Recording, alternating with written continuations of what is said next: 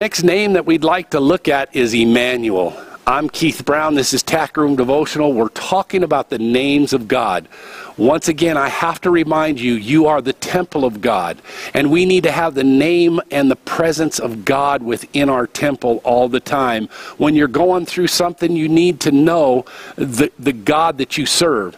And once again, what does a name speak of? For instance, again, my name is Keith. People know me as Keith, but my daughter calls me Daddy Keith, okay? Because I'm daddy to her, but I'm still Keith. My wife obviously has a name for me, sweetheart, but I'm still Keith. I'm Pastor Keith. It speaks of my character, my position, and so forth, and it's the same thing with God. So all of these names that we've been going over this week speak of his character, speak of his position, speak of his power, speak of his dominion, speak of his love towards man, and so forth. So today, again, let's start with Immanuel. Immanuel. It means God with us. It also means I am. The application is Jesus is God in our midst. In him, all the fullness of deity dwells in bodily form. I want to repeat that one more time.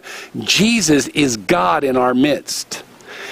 In him, all the fullness of deity dwells in bodily form. If you look at Isaiah chapter 8, verse 8 through 10, it says, he will pass through Judah, he will overflow and pass over.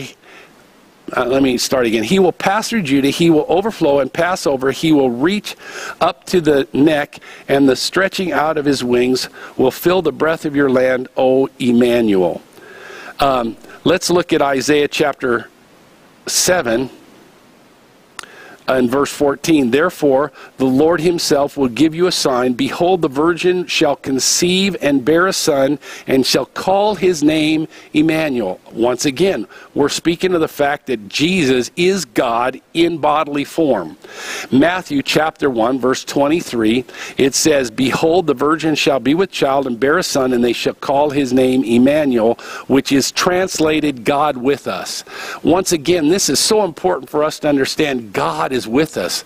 You know, most other religions that worship other gods, that are false gods, they don't even dwell among the people.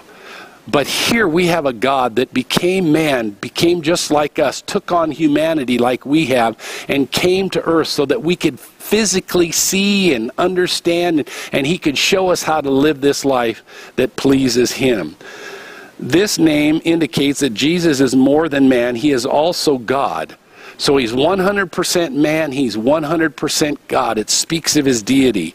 Isaiah said that the child born to the virgin would be called Immanuel.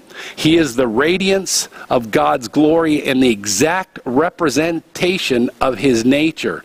In Hebrews chapter 1 verse 3, it says, who being in the brightness of his glory and the expressed image of his person, and upholding all things by the word of his power, when he had by himself purged our sin and sat down at the right hand of the majesty on high. That's speaking of Jesus Christ. Once again, he's the brightness of God's glory. He's the expressed image of his person. If you want to know who God is and what God is all about, we look at Jesus Christ, because he became man in the flesh so we could see God and how he operates. Amen. And by the way, the perfect image of God is Jesus hanging on the tree, displaying his love for his people. Amen and amen. Giving of himself. And then he tells us to do the same thing. The next name is Jehovah. Everybody knows this, Jehovah. Now the funny part of it is the actual spelling is Y-H-W-H.